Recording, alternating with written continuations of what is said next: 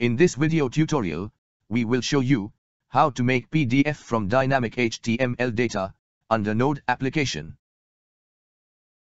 Today, we are diving into the world of Node.js and Puppeteer library to tackle a common challenge like converting HTML to PDF seamlessly.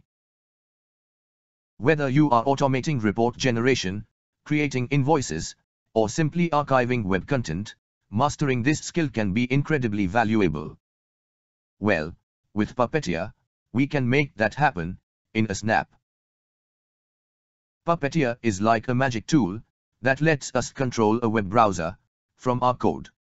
And today, we are using it to turn HTML into PDF. Even if you are not a coding expert, do not worry. We will go through each step together. By the end, you will be a Puppeteer pro and making PDF like a champ. Now let's start discussing this topic. So this is our testing database. And under this, we have one sample data table with table column like ID, name, phone, email, address, postal zip, region and country.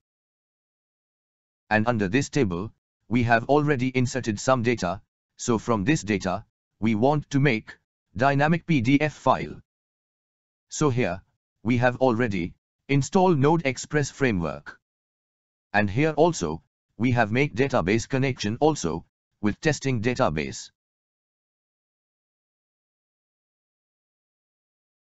And here, we have also fetch sample table data and display on web page in HTML table format.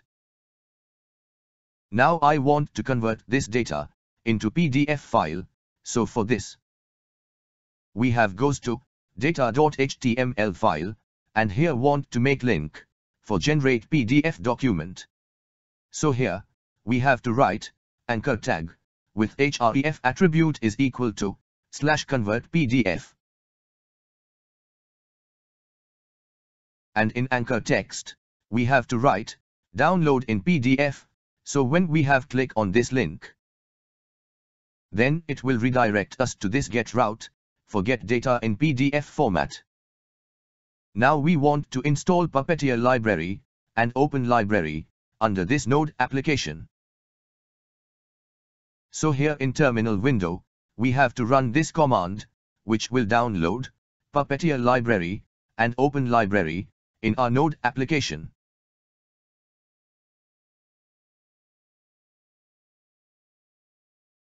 Now we have goes to app.js file, and here, first we want to make one function for convert HTML content to PDF. So here, first we want to include Puppeteer library under this file, so here, we have to write Puppeteer variable is equal to require method with library name Puppeteer, so here, we have to create object of Puppeteer library. Now for convert HTML to PDF, here we have to write asynchronous function convert HTML to PDF with 3 parameter like HTML content, PDF file path, and margins is equal to top 10 mm, right 10 mm, bottom 10 mm and left 10 mm. So here, we have to create function for convert HTML to PDF, and by default, here we have also set margin. Under this function, we have to write browser variable is equal to await Puppeteer object to launch function, which launches a new browser instance. And here, await keyword is used here, because Puppeteer launch function return promise. And await is used to wait for promise to resolve before continuing with the code execution. After this, we have to write constant page variable is equal to await browser variable dot new page function. So here, we have declares constant variable named like page. And this new page function on browser object, which was created by launching a browser instance earlier.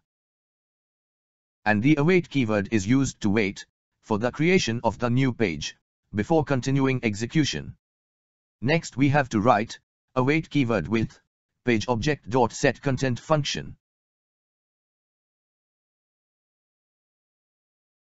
With parameter like HTML content, so this code will set the page content. Now for generate PDF, so we have to write await pageObject.pdf function. And under parameter, we have to define different option in an array. So in path key, we have to write PDF file path variable.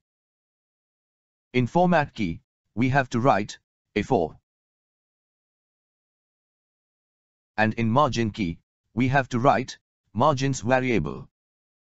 So this code will convert HTML to PDF with these different options. Now we want to open generated PDF file in the default PDF viewer.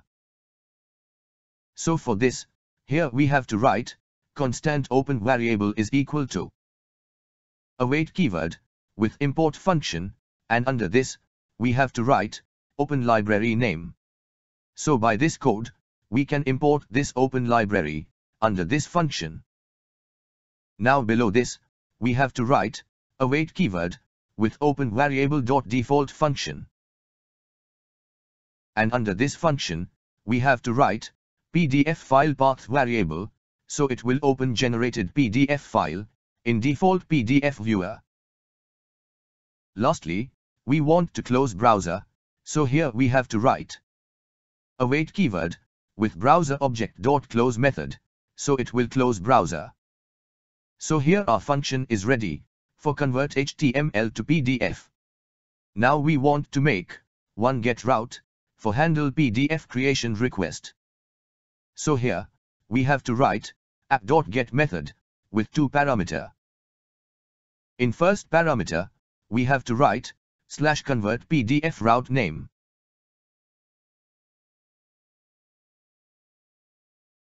And in second parameter, we have to write asynchronous function with request and response variable as parameter.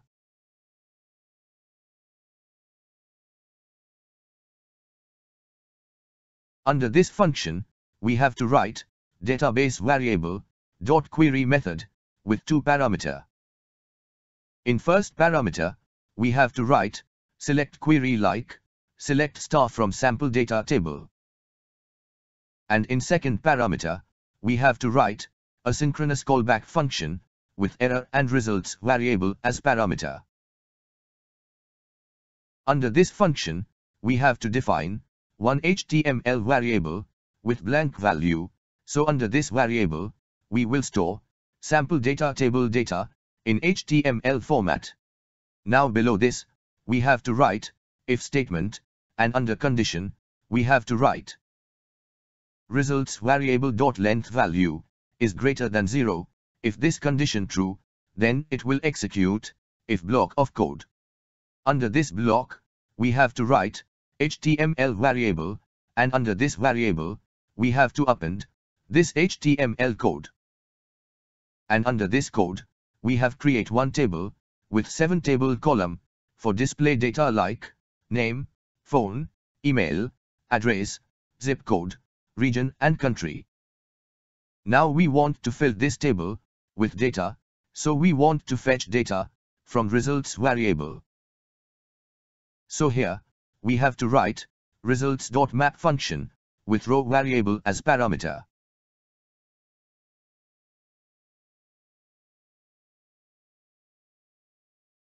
Under this function, we have to write HTML variable, and under this variable, we have append this HTML code. Now in first table column, we have to write row.name variable, so it will print name table column data.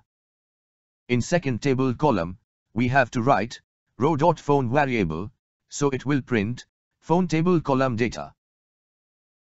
In third table column, we have to write row.email variable, so it will display email table column data. In fourth table column, we have to write row.address variable, so it will display address table column data. In fifth table column, we have to write row.postal zip variable, so it will display postal zip table column data. In sixth table column, we have to write row.region variable, so it will display region column data. And in last table column, we have to write row.country variable, so it will display country column data. So it will convert sample data table data into HTML format and store under this HTML variable.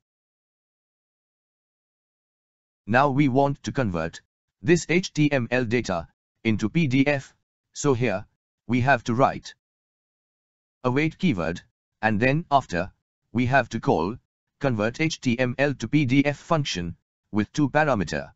In first parameter, we have to write HTML variable, and in second parameter, we have to write data.pdf, which is newly generated PDF file name. So here our code is ready. Now want to check output in the browser, so we have goes to terminal.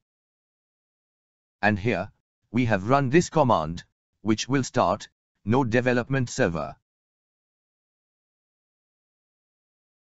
So friends, here in browser, we have open base URL of our Node application, /getData.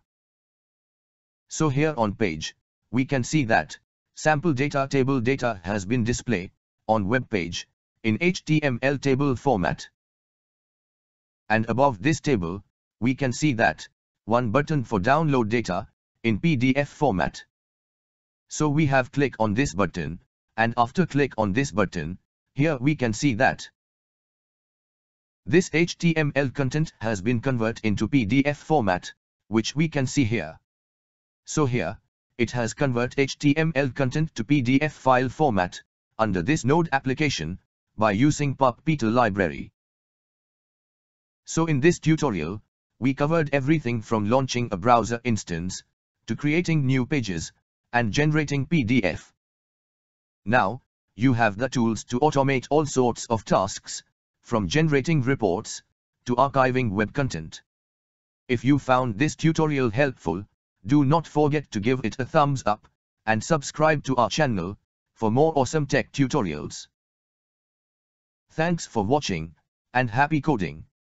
See you in the next video.